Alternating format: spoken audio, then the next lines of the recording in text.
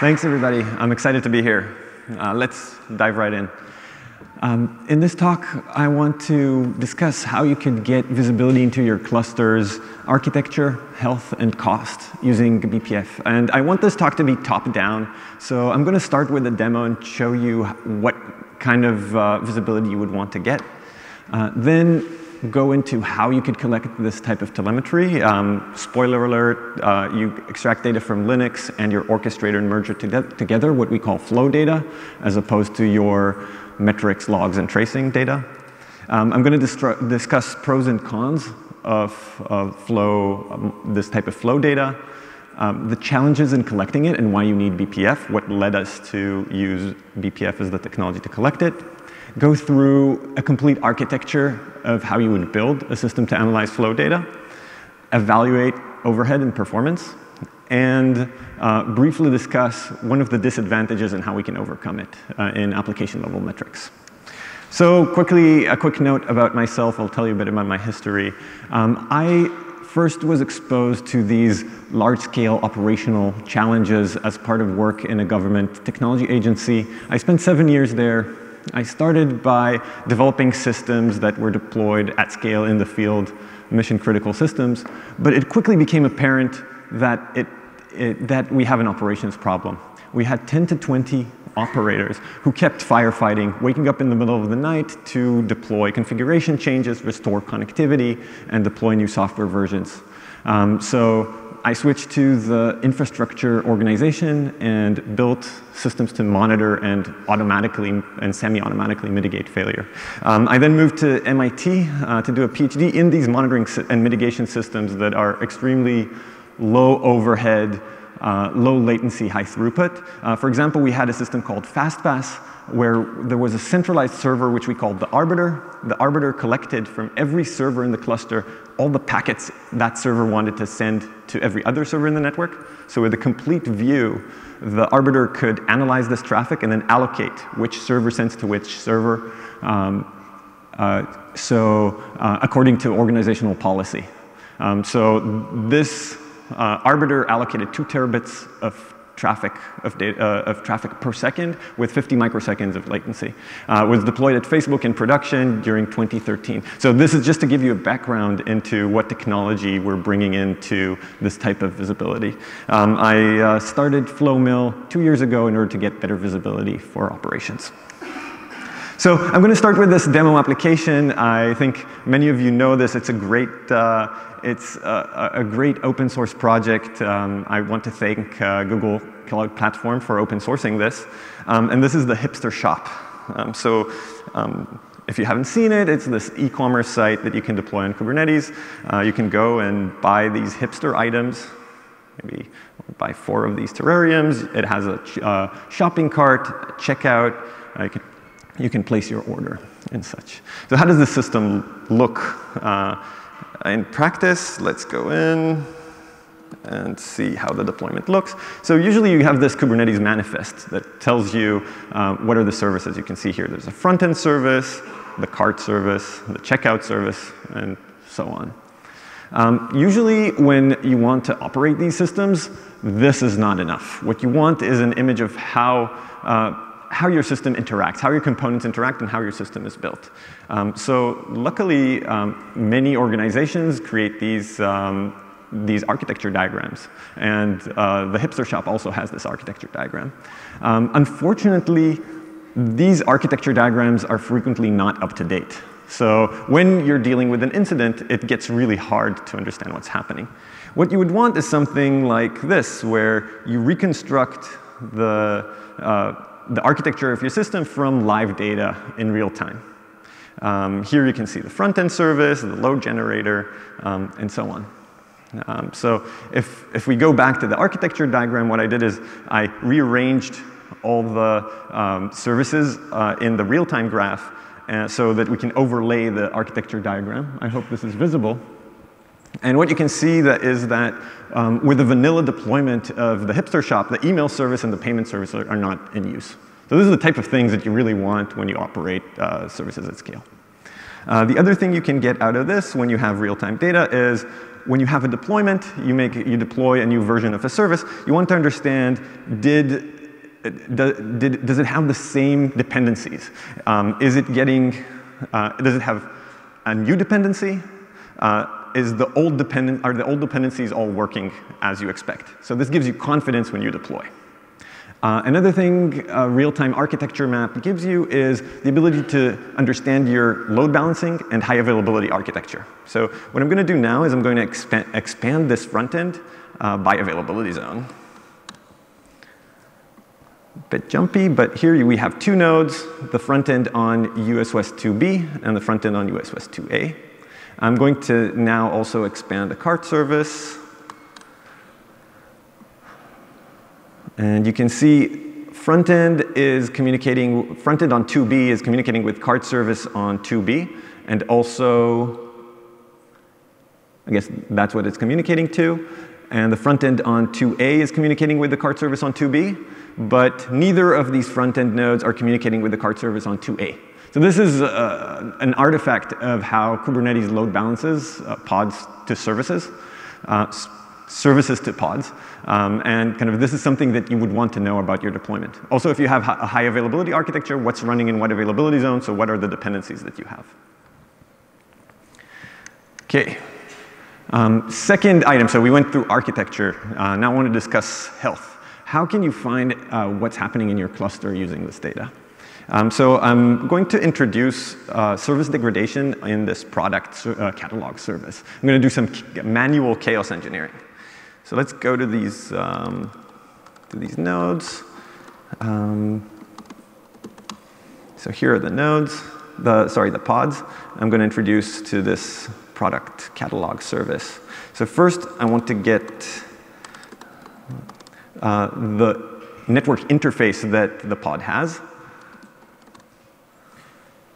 Sometimes you can have a system do this for you. I'm going to do this manually for the demo. So this is interface 142. I'm then going to SSH to the Kubernetes node and get a list of the IP addresses. So we want 142 here. So here it is. So this is the network interface on the node that is matched to the pod interface. So 142. So I'm going to add some delay.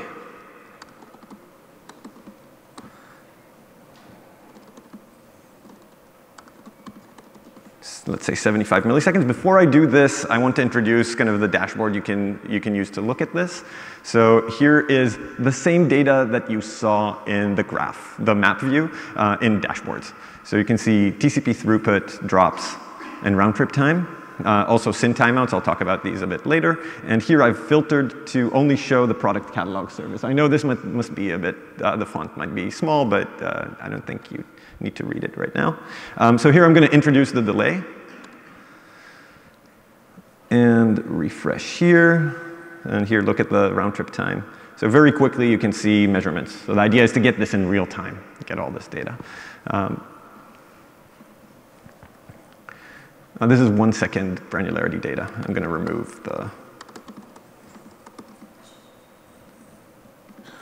remove this delay. So yeah, the system should recover very quickly when you remove this. So the round trip time here decreases. Here you have a sample that has low round trip time. So this is one of the types of service degradation that you want your system to show you. Of course, I'm showing you dashboards, but of course you can create alerts based on this. The other thing I want to show you is maybe discovering if your security groups are misconfigured. So I'm going to deny traffic going to the Redis server, the Redis node here. I'm going to do this by just manually editing the security group. Usually you'd have a typo in your Terraform or whatever architecture, whatever technology you're using. So this is the port 6379 that you usually use. Let's say I fat fingered it and wrote a 0 here. Let me introduce the dashboard first. So this is the similar dashboard where I filtered only to the Redis node. I'm going to save, refresh, and very quickly we see SYN timeouts. So these are timeouts in connection establishments. And so also, you could alert on these. So these shouldn't really happen, and they definitely shouldn't happen like multiple times in consecutive seconds. So this is another type of fault that you can discover with flow data. I'm going to just revert this. OK, I'm breezing through this. I'm sorry, but let's head to the third category, which is cost. So we did architecture and health, and now cost. When you run on the public cloud, there is a dollar cost for communication between availability zones, and an even higher cost for communication between regions. Can you get a real-time view of how your application is behaving so you can optimize it? So here's a dashboard where I filtered only through the traffic from this demo. I'm going to zoom in on this throughput graph. And what I'm going to do now is I'm going to add a breakdown of source traffic by availability zone. This adds this column. So you can see traffic going from the front end on 2B to any node of load generator regardless of what availability zone it's in. Now I can add a breakdown on the destination side. So now you can see traffic on the front end from 2B to the load generator to A, 2B to 2A, and so on. And I'm going to add another filter. I'm going to filter only traffic between different zones. So usually you'd have a dashboard that does this, but I wanted to show the filtering. So here, sort by total amount of traffic. You can get a list of your top talkers, so you can optimize. And this is by pod and availability zone. You can get a similar thing by node. So just to summarize so far, we've seen these 5 use cases across 3 categories. In the architecture, getting more confidence in your deployments and having a real-time view of your architecture, understanding your high availability architecture, and load balancing. By the way, this is, if there's one slide you remember out of this talk, this should be it, right? So for health, you can understand, you can see service degradation very quickly and understand security groups. And for cost, you can see traffic across zones or regions. And you can do all of this with flow data. OK, now we did this. I want to go into how you get this flow data. What is in this data?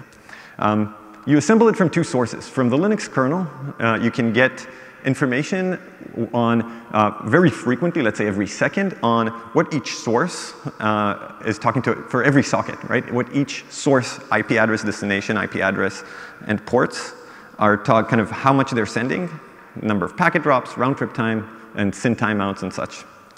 From Kubernetes, you can get metadata of the pod. So the IP address, the name of the deployment, and the pod, the image that is serving for each container, the tag of each image. So this is the version of your service running, and the zone that it's running in. So all of these are failure domains that you can then extract telemetry for and understand if that failure domain is affecting your service. So together, when you combine the two, this is a very powerful data set.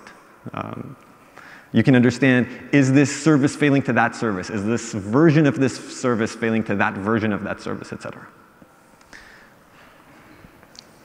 I'm going to go through, so I've told you what you expect to get out of it, how to get it, and then what are the benefits and the disadvantages. So the advantages are, one, you don't need to change your application. That's great. Unlike with custom metrics or logs or traces, where developers constantly have to maintain instrumentation in the application, here you get everything from the kernel and orchestrator. So the deployment is easier, and there's lower organizational cost. You also get 100% coverage, because everything that passes through the operating system you can capture, and that's everything. Unlike other technologies here, we don't have to support many languages and many frameworks. So it's very easy to hyper-optimize all the collection points, so you can get very low overhead collection. And there's more about this in the evaluation section. I'll show you some benchmarks and results. And you can get visibility into external services, external APIs, managed services, databases, and such, the same way as you get for your normal services. The disadvantage, there's one major disadvantage. The flow data, as I've shown you so far, doesn't collect application layer error codes or metrics at all. And usually when you operate for a business purpose, you want to understand how the users are experiencing the application, what's failing and what's not, and this doesn't do that. It has these advantages, but it doesn't collect the error codes. You can get proxies. So usually we found that throughput of a service is a proxy for service health, because once the service starts sending 400 or 500 error codes, the error responses are tiny compared to regular payloads. So you immediately see a drop in throughput. So you can use that. But still, it's a proxy. This is something that we want to fix. And I'm gonna discuss this very shortly at the end of the talk, towards the end of the talk, how you could solve that. I wanted to front load that disadvantage. But the advantages are large. OK, so now I want to deep dive into how you can extract this flow data from Kubernetes. Let's say you have a pod A that wants to communicate to a service X, and service X is backed by a pod B. The way Kubernetes works is kubeproxy configures IP tables on the node that A is on with a virtual IP address for X. A establishes a connection to X, and then IP tables maps that X address to B's address. So maps the A to X connection to A to B. And B just sees packets as if they're coming directly from A. So how do you get this flow data? First, all the pod metadata you can get from the Kubernetes APIs. The socket level information you can get with the SS utility in Linux. So this is widely available. Here you can see A to X communicates how many bytes. There's also run trip time and other metrics. And from contract, you get information about the IP tables, the actual rows in the NAT table. So here you see the mapping from A to X to A to B. So this is great. Like, all the tools are there. You can build a solution like this. CLI has a problem, which is what is going to lead me to BPF. First is performance. The performance is actually not the deal breaker, but I want to address it first. So here is a test that we ran on a production machine. It shows on the x-axis the number of sockets, and on the y-axis how many million cycles it took to run SS. You can see that kind of from this results, the regression line, every socket that SS touches costs 79,000 cycles. And when you run this every second and you have a lot of these sockets open on the machine, then it's going to get expensive. And the reason is the tool is built for the CLI. Another reason is it iterates over all the sockets in the system, even if they didn't have any data on them. So you're paying even for sockets that are not helpful to you. But maybe the more important problem is coverage. The CLI tools are built for polling. So what you do is maybe every second or every 10 seconds, you run the tool and get a snapshot of the system state. And this tends to miss a lot of events. So if your sockets are 100 milliseconds, last 100 milliseconds because you have these fast transactions, and you poll the system every once in a while, you're going to lose a lot of data. And this is one of the reasons why you want BPF. BPF is a great kernel subsystem, introduced into the Linux kernel with the BPF system call in kernel version 3.18, so it's been around for a while.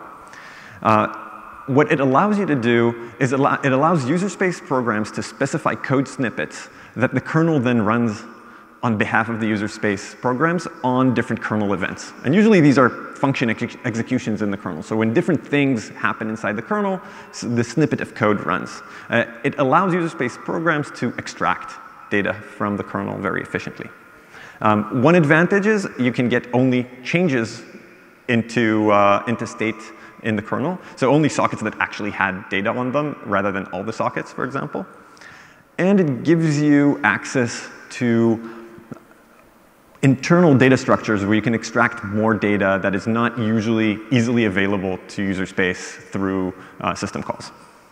BPF is very safe. It's built with a verifier in the kernel that ensures that BPF code doesn't access invalid memory, doesn't loop forever, and so on. In fact, loops are forbidden in BPF code completely. And the in the contexts, in all the contexts where this talk runs BPF code, in all those contexts, the memory in the kernel is read-only. So you cannot change anything in the kernel. BPF is also very fast. The kernel contains a just-in-time compiler that takes these bytecode snippets and compiles them into very efficient machine code. So you can get this 100% coverage with very low overhead. I want to run through a quick demo of how BPF utilities, of some BPF utilities. I'm going to run on one of the Kubernetes clusters this utility called TCP top from the BCC repository. It's a great open source project that has Python bindings and many utilities accessing kernel data structures with BPF. So here it is. I'm going to run TCP top. Sorry. And you can see every second TCP top prints all the sockets that were active during that second. Let's look at it more carefully. Well, sorry, I'm going to run it again just so we can see it. So you can see here is the SSH that we're using in order to view this data. You can see the different services in the hipster shop communicating. Here's the cart service, and so on. And kind of by instrumenting these kernel functions, so specifically TCP top instruments send message and TCP cleanup RBUF, you can get pretty good visibility into what's happening. When you build such a system, you need to be careful as you write this instrumentation. So here's the TCP top code that prints out results to the screen. Here, this items call actually goes and fetches data from the kernel data structures that are shared between BPF code and user space, then analyzes them, puts them into a dictionary, and then clears that data structure. And kind of the reason I'm showing this is because when you write this type of code, you need to be careful about types of races. For example, in this case, between the time the user space program reads all the state from the kernel and the time it clears the data structure, so it doesn't have to read the same values, the kernel can insert new sockets. And all those sockets are cleared here, thrown away. So these are the types of things you need to be careful when you build a system for real. This would give you, by the way, the race here is pretty small, so it will give you 99% coverage, right? Like, depending. So you'd miss 1% of traffic, but maybe you don't want to miss that. Like when we build these systems, we take care of all the edge conditions. We don't want to have this. Kind of we've gone through BPF and kind of a demo and kind of what things to pay attention to, and I want to talk a little bit about how to build this end-to-end as a system to analyze this code. So first, kind of the agent interacts with the Kubernetes API and also other orchestrators, could be ECS, Docker, EC2, and extracts data from Linux. It then forwards data into an analysis pipeline. The goal of the analysis server here is first, if you have an agent on both sides of the connection, or agents on both sides of the connection, you want to match the two flows so that you get a coherent view of that flow from both sides. It then enriches that flow with metadata from the orchestrators and aggregates them according to some group buys. It group buys the data and materializes some view. And the idea here is you don't want to save raw socket data into your time series database because the queries are going to be very slow. Pushing it to time series database, we use Prometheus right now. And we found that you can build very cool APIs on top of this. Because usually when you have time series databases, the labels are, you have one set of labels. Here with this flow data, you have a set of labels for the source, the set of data for the destination, and a set of labels for the flow itself. So the APIs could be much more convenient. You could build APIs that are more convenient to work with this data. What you'd want more is to build an analysis pipeline. So for example, to analyze this data and create events. So one is like the standard alerting that you get from, for example, Grafana. Other types of exciting detectors you can build are, for example, this version detector, where I have a new deployment, I detect a new version, and I want to see does the new version behave the same as the old version. So these are pretty exciting things you can do, and we're looking for feedback there. So if you have cool ideas or want to discuss, I'd really love to talk about that more. OK, so let's jump into evaluation of the system. So how does it behave? Is it going to be too expensive to run? We've run perf measurements. I've included here kind of our methodology. Perf is a sampling profiler, so you get these stacks, execution stacks from the kernel every 5 million cycles. And you can analyze those and see how many cycles are statistically in each function. One thing to note is when you evaluate these monitoring systems, you need to evaluate not only the user space portion, which is what is readily accessible, but also the kernel overhead.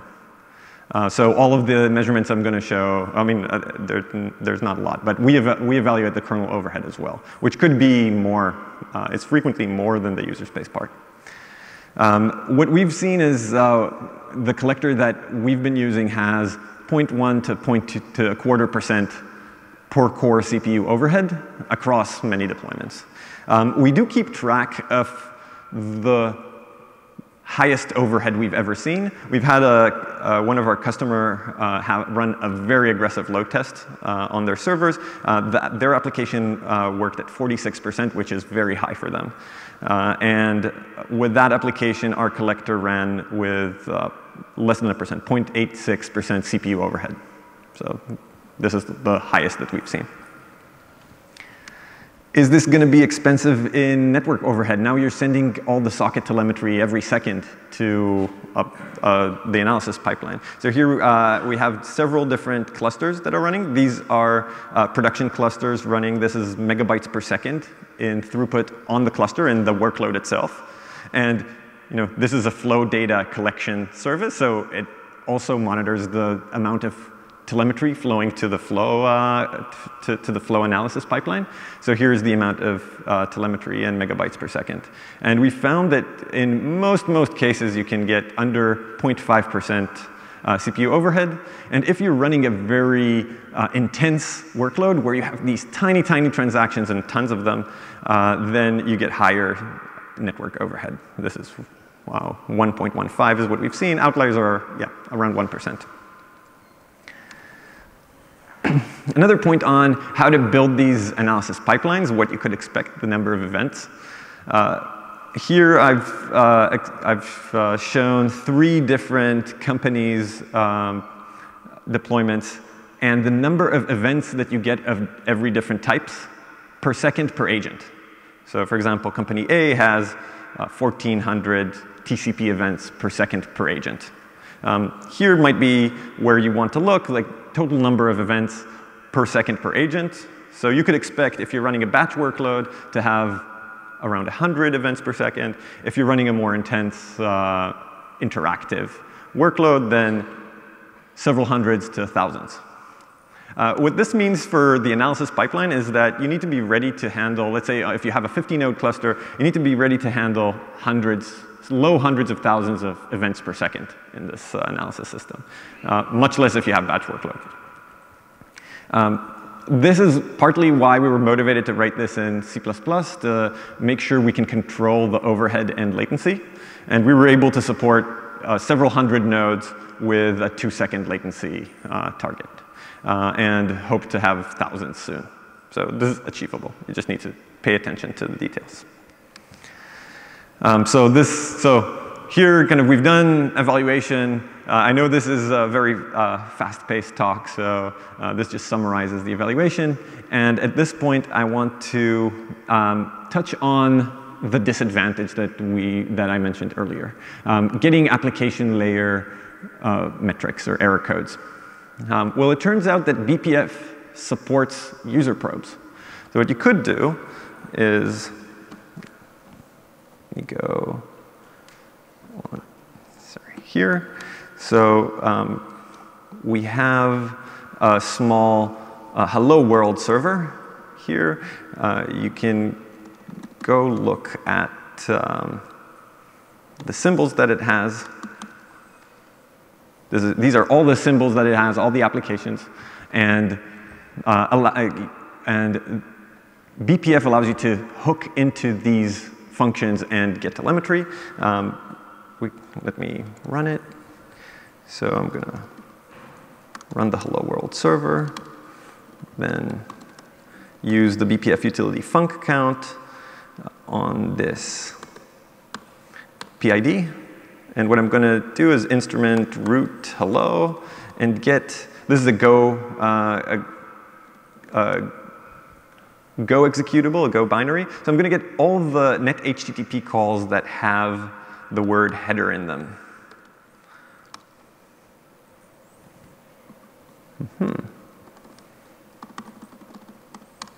This frequently happens when I forget to kill the old server.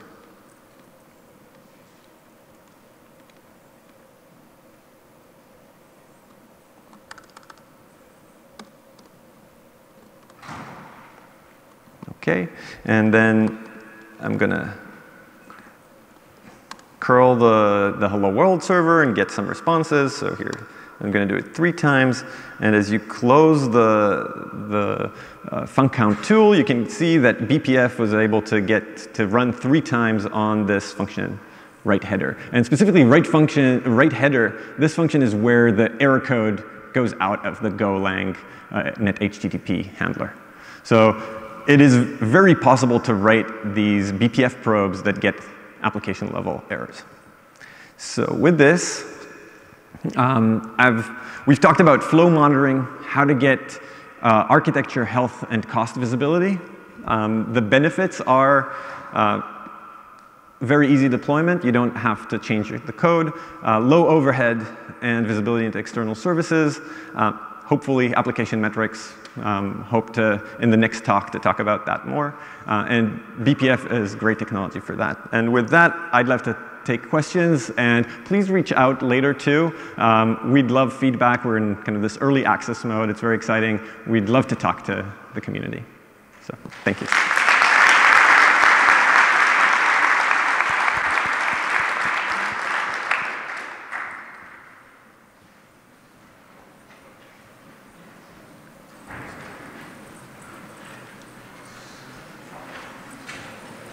Okay, there's a question in the back. Hi, could use it like an application layer for make a stub or a mock, so I can use my own program like Python or Go, and I use that as a gateway for the Kubernetes cluster. So I do not mock my calls to that. I'm sorry, can you talk a little bit slower and louder? Sorry. It's hard to hear from here. Okay, can I use this as an application layer as a gateway to use this as a stub? So when I create my tests on my application, I use it. I do not mock my calls. I use these guys as an application layer, so I call them and then return me. So you're asking if you can use BPF in order to interject into your code and modify it?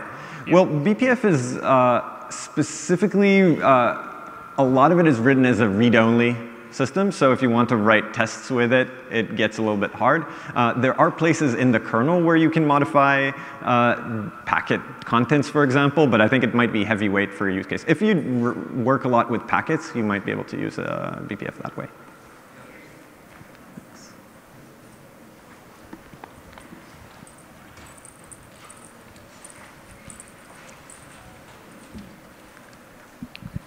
Hi, thanks for the impressive tool. I have 2 questions.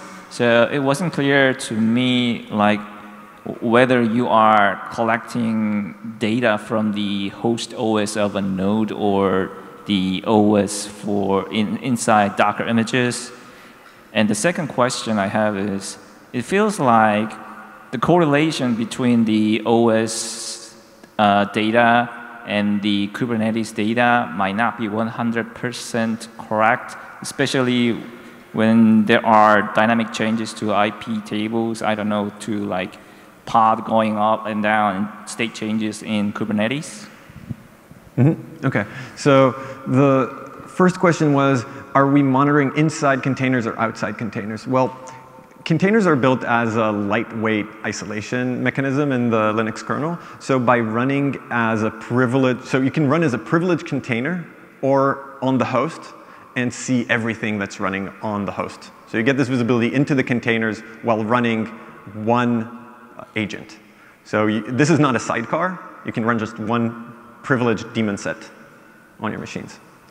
Your second question was, correlation between the... Oh, yes. So how do you match the data between your orchestrator and your nodes? The correctness. The correctness, correct. Yeah.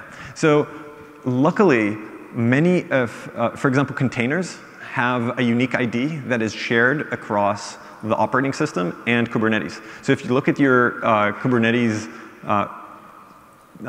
pod description, when you see the containers in there, it has the same UID that is used inside kernel data structures. So you can match those, and we do. So kind of the system we built does. With PIDs, for example, you can have these problems. If you collected process identifiers, then you'd have this problem where maybe the kernel reuses the same PID multiple times, but you rarely need to use that. TCP, for example, so port numbers are not reused very quickly, usually. So you could rely on that, but frequently we just rely on container information. So you know the socket, what container it was, and then the other side, what container the other side of the socket was, so you can match the metadata that way. And that's, there's very little error you can do there.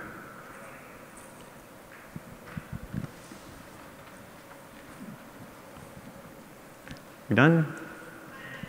Thank you, everybody. Happy to take more questions here.